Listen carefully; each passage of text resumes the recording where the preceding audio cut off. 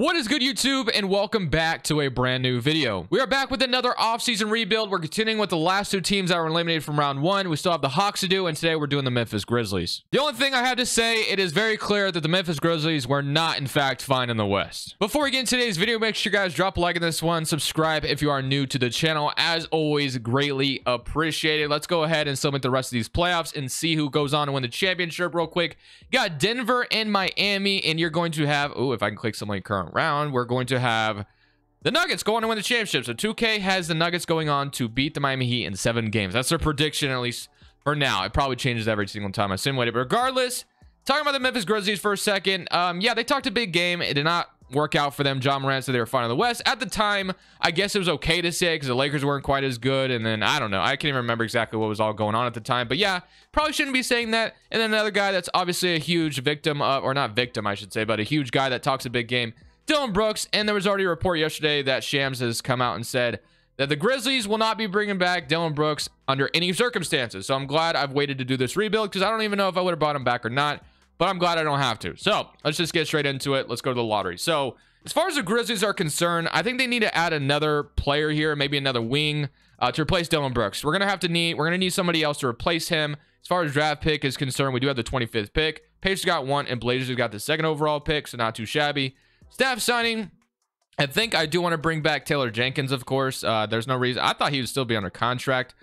So he does have 1 offer, and I just did a short on this team a second ago, and I literally couldn't get Taylor Jenkins back, so I don't know if that's going to change. Oh, I got him this time. Okay. Last time he literally declined my offer. I didn't want to see him go because he's like literally the real life head coach. Regardless, though, I'm going to fill this out, and I have an idea in mind of a guy that I think I want to bring in, and they actually try to get this guy, I believe, at the trade deadline, so probably going to revisit that because I think the Grizzlies will most likely revisit it in real life. Today's video is brought to you by Prize Picks. The NBA playoffs are officially upon us, and there's no better way to get more out of the NBA playoffs that you're watching with Prize Picks. Prize Picks is a player props app that allows you to bet overs or unders on the players you love watching. Let me show you the website. Prize Picks is available on mobile or desktop. Currently, we're on the desktop version, and you're going to be opened up with this. Basically, you have every sport you can imagine. You got tennis, soccer, PGA, CSGO if you're into stuff like that, MMA, but we're here for the NBA. The play-in tournament is officially starting, and I'm looking at some of these props right here, and I'm feeling juicy. So all you basically do, you can choose between 2 to 6 players. This is my favorite way of getting more out of the game I'm watching. I'm already going to watch the game, so might as well have some fun with it. So let's say I wanted to go Clint Capella over points, and let's say I want to go like maybe over Tyler Hero's prop as well. You just go more and more. 2 players is 3 times your money, and you can go all the way up to 25 times with 6 players. If you're still unsure about it, here are some examples of winnings I've had in the past, and you can go ahead and sign up with my link down in the description below. Use code Crushables. They're matching your deposit dollar for dollar up to $100 for first-time users. Thank you, Prize Picks, for sponsoring today's video. So before we head into draft night, I don't plan on drafting anybody with that 25th overall pick. There was some talks that said that the Grizzlies try to add a wing at the trade deadline with Mikal Bridges. I think they offered for him, and I think they also offered for OG Anunoby. Obviously, Mikal Bridges' price has probably gone up even further from how he's played. I'm sure the Nets just value him way too highly right now. On the other hand, go ahead and sue me. I know there's going to be someone that comments down below, you always trade with the Raptors. Well, it's because they have really good wings that make a lot of sense on a lot of good teams. They have good players, okay?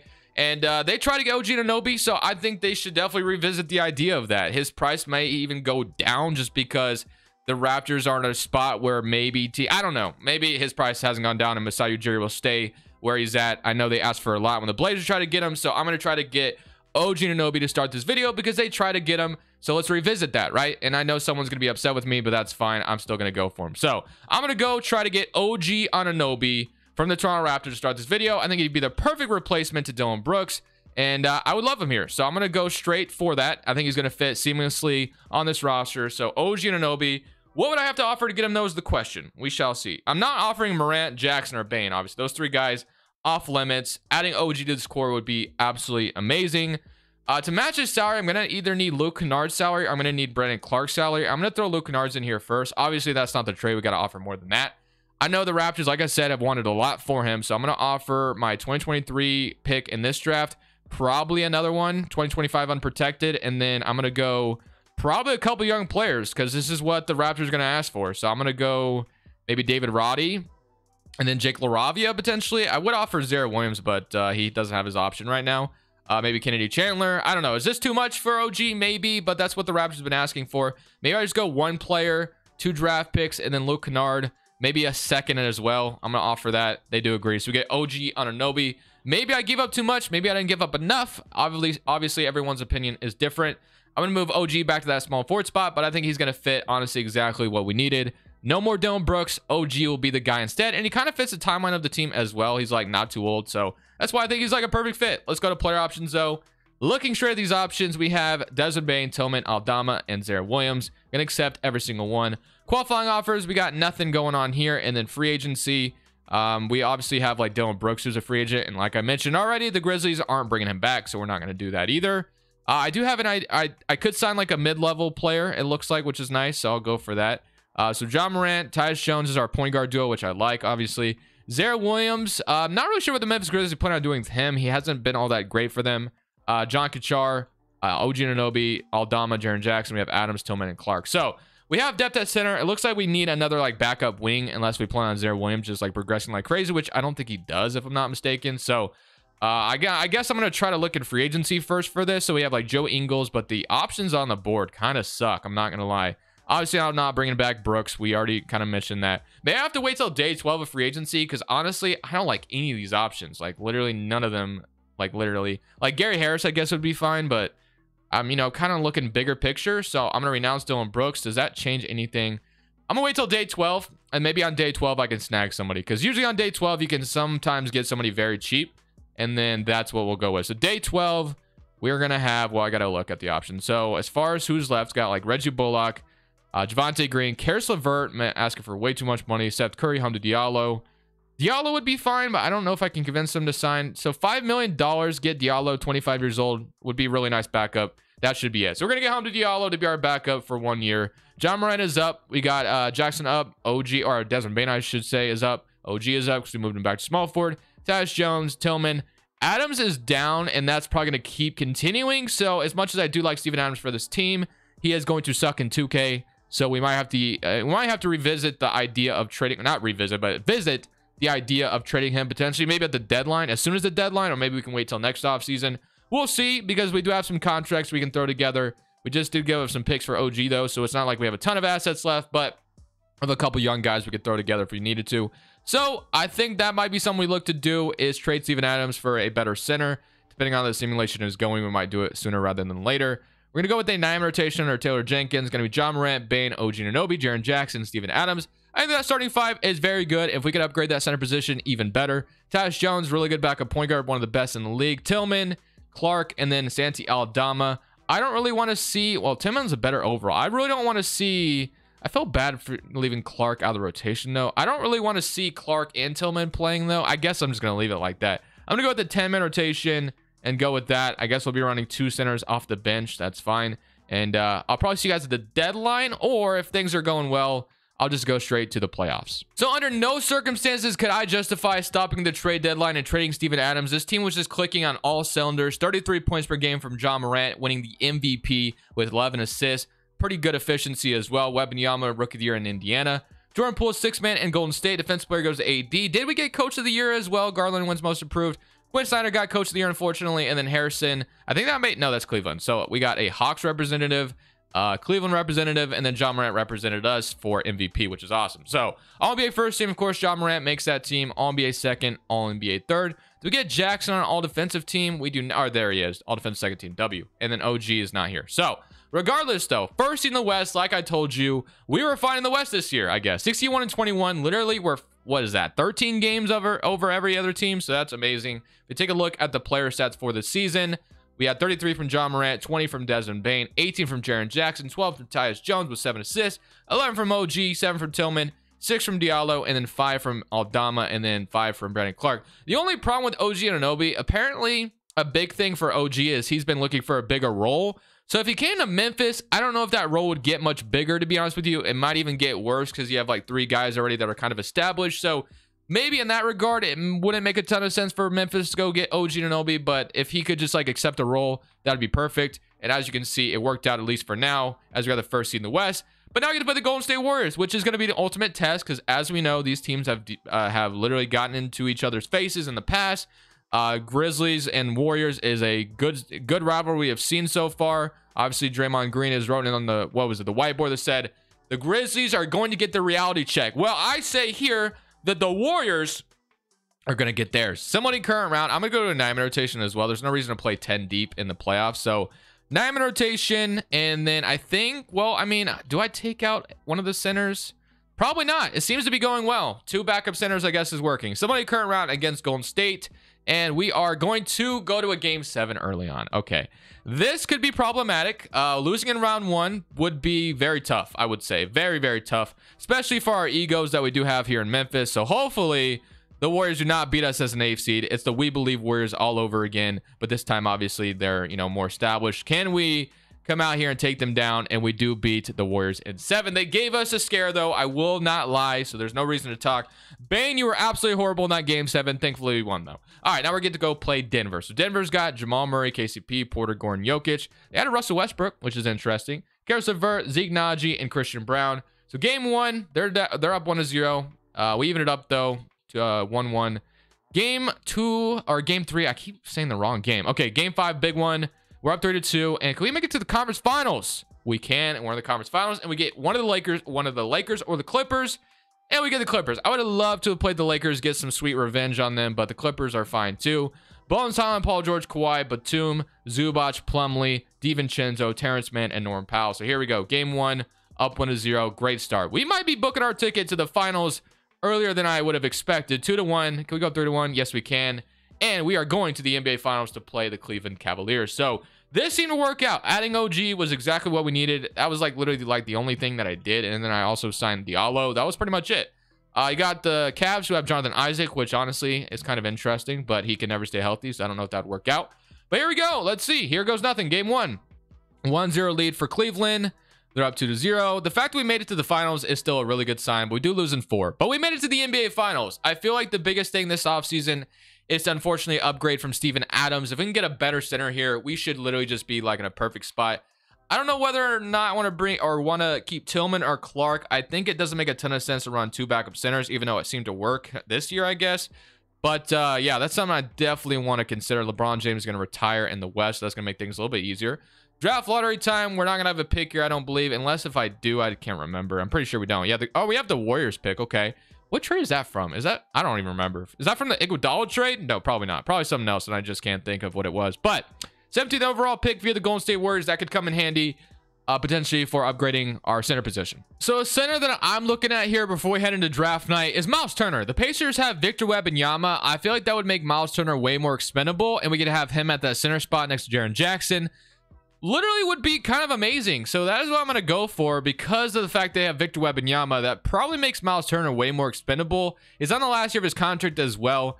10 points, 7 rebounds, 2 blocks, 36% from 3. I think he'd be the perfect Steven Adams replacement. So that is what I'm going for here to start this offseason. So I am going to throw Adams' salary in here to kind of make it work. And then honestly, I feel like they'd probably rather have like Brandon Clark if they were going to do something like this. So like, let's give them Brandon Clark. We'll keep Tillman.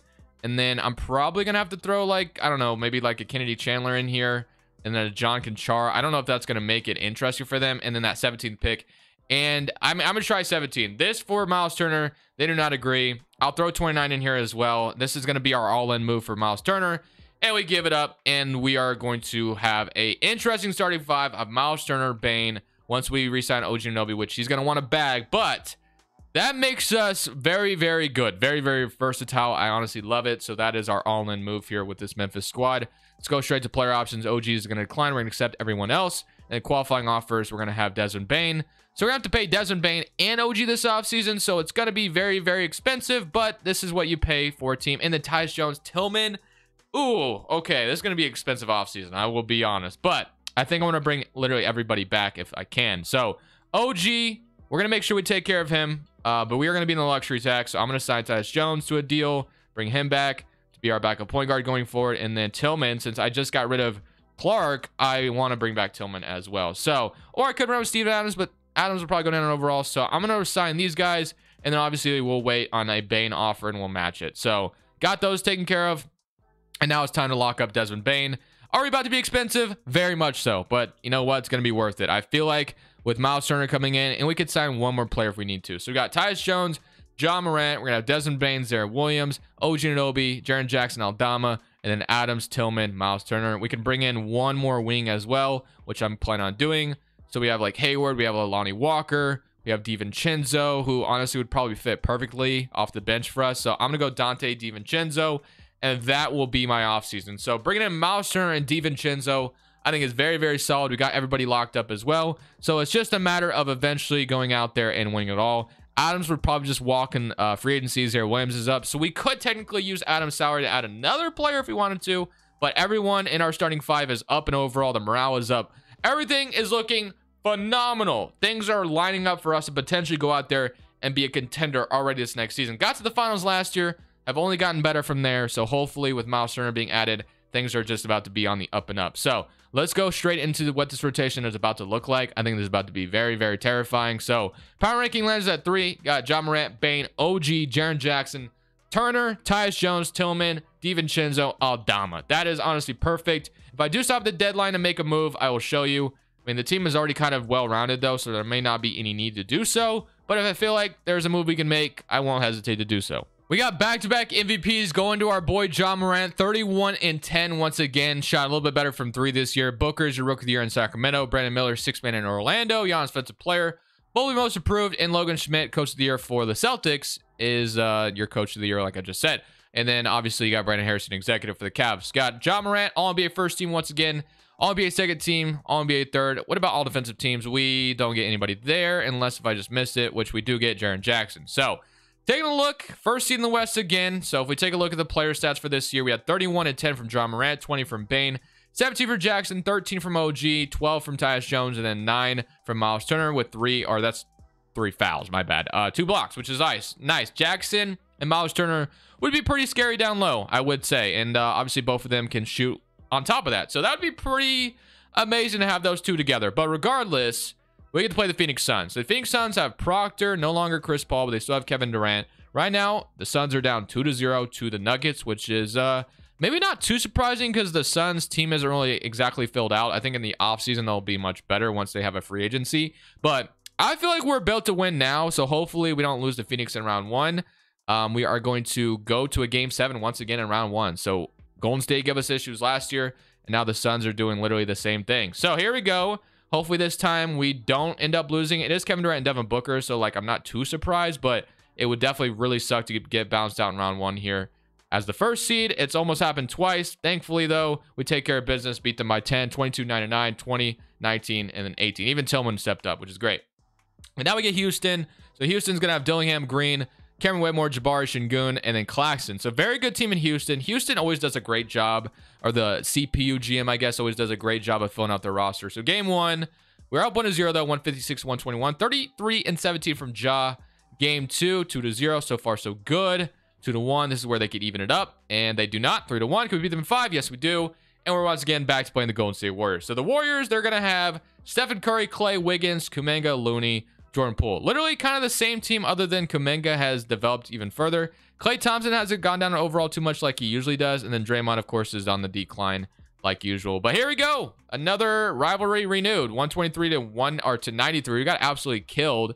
Kuminga has stepped up for them, so this could be a tough series for us. 27-15 from Ja. Game 3, we're up 2-1. Beat them pretty badly there. Game 4, this would be a huge win. We let them even it up, though, and now we got to go to a Game 5 with a simcast. So obviously, this Game 5 is going to be super importante. So can we come out here and take down the Golden State Warriors to win this Game 5 and push ourselves to a huge advantage? Close game. We have the lead right now, and it looks like we are going to take them down in Game 5. 33 and 10 from John Morant. Now, can we win Game 6 and not even worry about a Game 7? We go to a Game 7. So the Warriors are pushing us to a Game 7, and we're waiting on Boston potentially if we get past the Warriors anyway. So here we go. Game 7 in Memphis to get back to the finals, to take down our foe, the Warriors. They have the lead right now. Can we take it back? We do take the lead back, and we're running away with it. It looks like, okay, it's somewhat of a close game. 97-103, 97-106. It's looking good. Looking good so far. And I think we have made it to the NBA Finals. John Morant is your Finals MVP. And now we get to play the Boston Celtics now. John Morant did give the Celtics their credit when in that interview. He said the only team he was worried about was the Celtics, and here we are playing them in the finals. So here we go.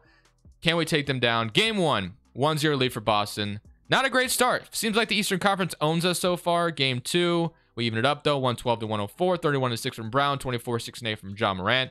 Game 3, I'd say it'd be a huge win. Can we even it up? Nope, down 3-1. Once again, we might be losing in the NBA Finals to an Eastern Conference team. So literally kind of sucks, not gonna lie to you, but let's see what happens. And we are going to, looks like, probably get bounced out here in this game 5, which really is so unfortunate. Let's come back at the end. So back-to-back finals end in disappointment. Did we get swept last year by Cleveland? I literally can't remember. So I mean, at this point, I don't really know what more I can add to this team. I really like where we're at as a roster. I think it's just a matter of just keep running it back until it works. You know, obviously it may never work, but we at least got to try. So as far as draft picks are concerned, I'm pretty sure this pick is going to the Raptors. So there's probably no big move left for me this offseason. I probably could have made one at the deadline with Adams' expiring contract. Maybe would have been smart to do so, but we kind of didn't have like a ton of assets left. So guess I'm just going to sign a wing whisperer and maybe get one bench piece and run it back. Literally, that's probably it. I forgot to mention I have to re-sign Miles Turner, and this is once again going to be very expensive. So I'm going to sign Miles Turner. And then honestly, the only thing I can do now is probably wait on Aldama and Zaire Williams come back. I already accepted Jake LaRavia. So the bench is pretty much well-rounded for the most part. I guess we literally just kind of need like a small forward if we needed anything. I'm not going to be able to get that in free agency, so I'm probably just going to wait on Aldama and Zaire Williams come back on their qualifying offers, and then maybe at the deadline we can trade them. I don't know, we'll see. Probably just going to do that, and then maybe at the deadline we can make like a dream move for a backup small forward with all these guys that we have. So Zaire Williams and Aldama are both back on their qualifying offers. John Morant 98 overall, Tyus Jones, Tillman, DiVincenzo. So it looks like everyone's going up in overall at the very least. Zaire Williams even went up to a 79, which was kind of surprising. So he might be a rotational piece this year. Have pretty good depth. Could cash it all in on like a one move. But I think I'm going to run it back one final season. Power King's going to last at number 5.